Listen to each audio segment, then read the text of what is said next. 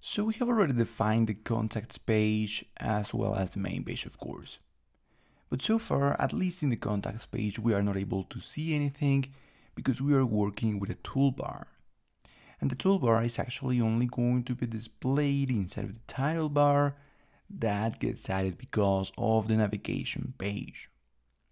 So during this section, what we're going to be doing is testing our application. During this lecture, we're going to start by testing it on Android. So far, if you remember, all we really have is the navigation. We are pushing over to the main page from the contacts page through the new contact toolbar item. This would mean that, by the way, from the application, the app class, we are setting the main page to be, well, actually a navigation page, but the navigation page has the contacts page as its root, which means that the contacts page is going to be the first page we navigate to. So let's go ahead and test this app on a simulator, starting with Android. Here to the top of Visual Studio, you're going to find a few options. And doing this on Windows is going to vary slightly. We're going to take a look at that in one of the lectures in this section. But mainly you can select what project we're going to be testing. Let's select Android. How are we going to be testing this on Android? Actually, in here I also see iPhone and iPhone simulator options, which make no sense at all. But let's go ahead and select debug.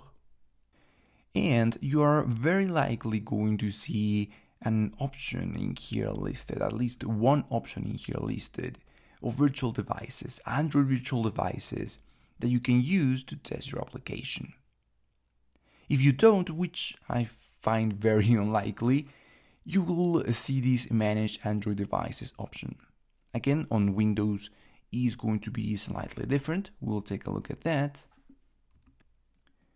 And in this page, you will be able to create new devices. Now in here, you will have to select maybe what device is going to be the base of this virtual device that you're creating. As you can see, you can select from many different templates, let's call them that. Processors, the operating system that you will use, and many different options in here regarding RAM, regarding GPU, regarding cameras, the battery, etc. Just go ahead and create one. And once it is created, it should appear in the list in here. So I'm going to go ahead and select any of the options that I have and click on Run. Now when we made the installation, and by the way, I do have an error because I changed the name of my clicked event handler on C#, but I didn't on SAML, so let me go ahead and do so. So I was running this application and telling you how when we installed this application, we searched for, Visual Studio, when we installed everything, we searched for HAXM, or the hardware accelerated options for Android emulation. And if you were able to install that, the Android emulator is going to launch quite quickly. So here I see the Android emulator that is already up and running after very few seconds.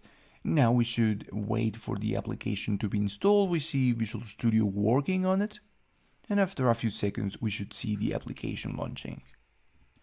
With the application up and running, we see this navigation bar that I was talking about, this title bar that the navigation page adds. And in here we see that new toolbar item that we have added from to the contacts page. And if we click on it, the event handler is going to be executed, the one that we have up here, which precisely has the push async to the main page. And we saw how we get navigated over here. And here is an interesting thing. One, by the way, my emulator is very, very small, as you can see. This is usually not that big, and as you can see, the save button is barely visible there. But the important thing in here is that the navigation page also added this back button. Now on Android we always have the software or the hardware button in there, but in iOS this is actually crucial. And we are going to see that back button as well. So we can see how we have this UI ready. We see all of the entries, the button, the new contact button, and we see the navigation happening very easily. In the next lecture, we're going to take a look at this same thing on iOS, and you will notice how this same code has created the very same result on iOS as well, of course, adapted to native controls.